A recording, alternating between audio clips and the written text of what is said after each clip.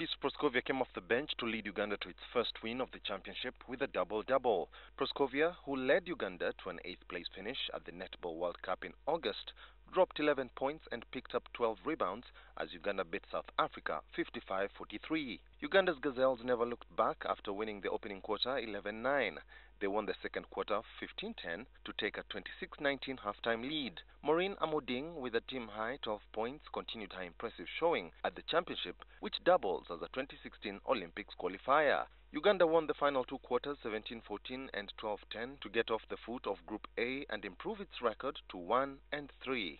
South Africa, who turned over the ball 31 times, remain winless at the championship despite Takalani Mfamadi coming up with a game-high 14 points. Judith Nansobia's shooting behind the arc was one of many positives for Timothy Odeke. Nansobia made 3 of her 5 three-point attempts as Uganda sealed a landmark win at the AfroBasket Women. Uganda winds up its group matches with an encounter against highly fancied Mali tomorrow. A win will almost certainly guarantee progression to the last 8. Mali, though, are Africa's number 2 side and are widely expected to hold off the Gazelles. Stranger things have happened in sport.